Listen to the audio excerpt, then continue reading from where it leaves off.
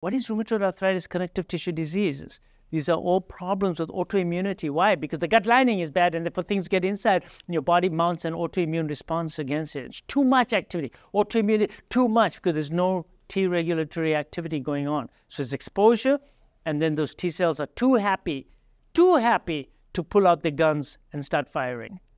That's what rheumatoid arthritis is. That's what lupus is also.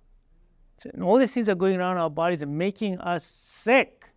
You're sick and tired of eating all this garbage. Sick and tired of eating garbage. I hope you all are sick and tired of eating garbage.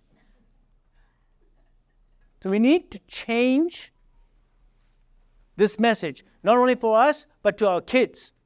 Because notice what's happening with the kids also. Notice what's going on.